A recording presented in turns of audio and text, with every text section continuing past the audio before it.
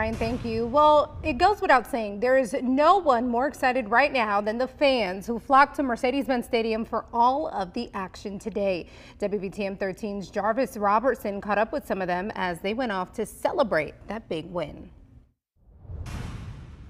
So the Alabama Crimson Tide was able to pull it off right here at the Mercedes-Benz Stadium in Atlanta. Fans are definitely excited. Those who came from near and far definitely impressed with the Tide's performance. Although this is Bulldog territory, there's no shortage of support for Bama. Fans came from near and far to support.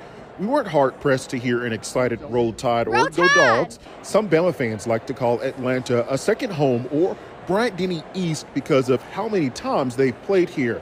Those who showed up for the 2023 SEC Championship are going home feeling really lucky. Absolutely. Absolutely. So we were what ended up a 5-point underdog, and so very proud of them. Considering the first part of the year, we didn't think this was going to be possible, and it's been fun to watch this team mature and grow. And I'd like to say, I don't know how many people realize that number 4 for Alabama is a generational talent. I call him the right-handed Michael Vick. So whatever the next stop is, I can assure you the fans, they are rocking with the Tide all the way.